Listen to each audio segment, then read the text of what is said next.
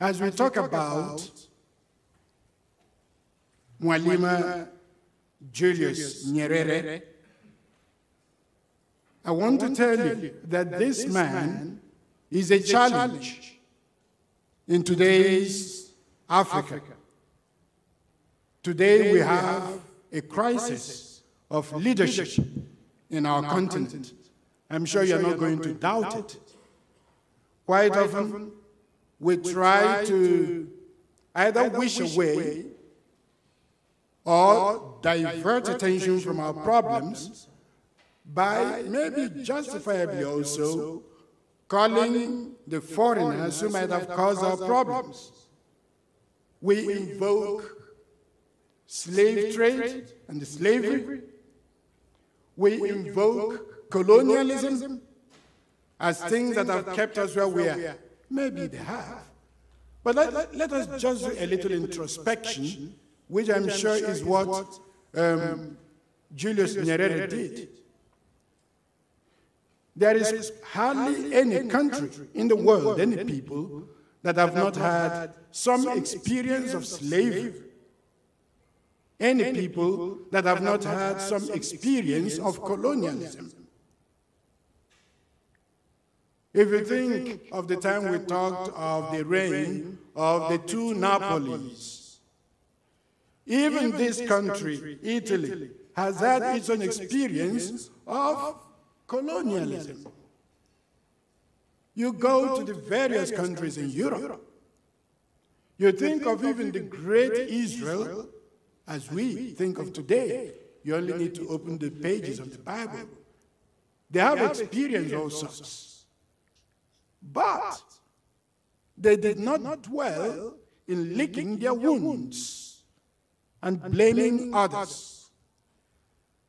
They tried to come home and do introspection and say, we don't want to make the mistakes others have made us to make, or others have made in us. You know what we have today? In Africa, we criticize colonialism, but what we have an inculturation of colonialism. We bring colonialism home. Some people call it ethnocentrism, others call it tribalism. Tell me, we go to some places and we are worried about the people that propagate white supremacy concepts. And we come back to Africa, we have ethnic supremacy, tribal supremacy. One tribe is feeling it is superior to the others, maybe because it is lucky to have more people that have got titles. Is that not what we have gotten from the others? Or one tribe gets the power, and then it uses the power to oppress another tribe or other tribes. Is that not colonialism? Why do we bring it home? Why then do we keep to blame others? Now, where does Mwalimu Julius Nyerere stand out? We look around Africa. There is hardly any country in the continent that doesn't have acute problems of ethnocentric prejudice, ethnocentric discrimination. I can tell you this because I am the secretary of the Dicastery for Evangelization, precisely the section that deals with first evangelization and the new young local churches.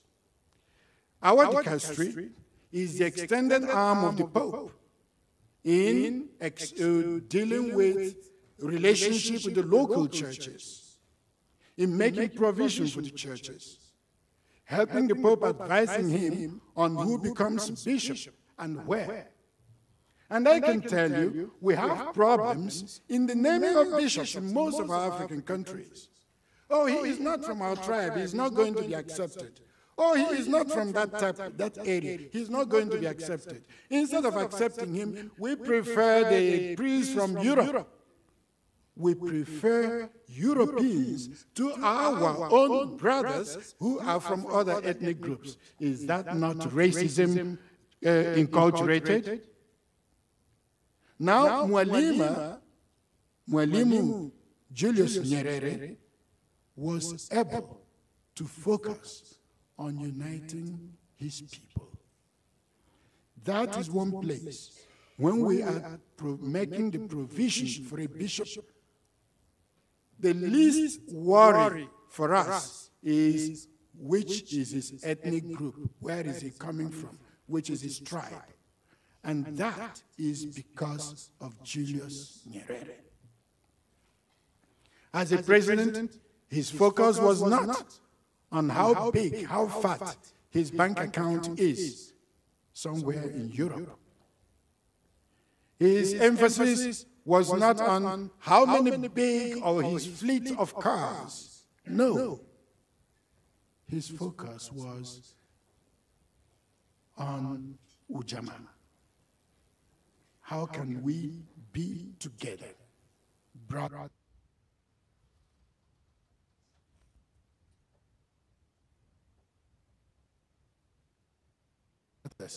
and sisters?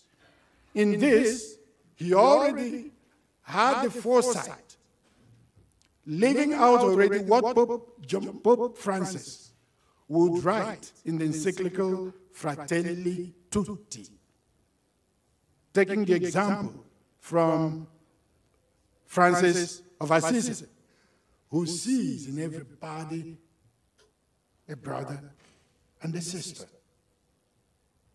And in his life also, Julius Nyerere put into practice the thing that St. Paul gives us. We remember his letter to the Ephesians. If you open your Bible, Ephesians chapter 2, from verse 13 to verse 20. In verse 13, he tells us that those who were far off have now become near. With the blood of Christ that broke down the walls, dividing walls, making us one people. And then in verse 19, precisely, it says, you are no longer strangers, but fellow citizens in the same household, the family, that has got the apostles as its foundation, with Jesus Christ as a cornerstone. Mwalimu Julius Nyerere lived according to the spirit of the Word of God in the New Testament, and according to the spirit that we find in that beautiful encyclical of Pope Francis, Fratelli Tutti, on social, international fraternity. May all our other African presidents and leaders today take the leaf from him and not focus on their own personal enrichment, material enrichment, not focus on favoritism towards their own ethnic groups, but on the universal fraternity, brotherhood, and sisterhood that should characterize people that profess the church as family of God. Thank you for inviting us.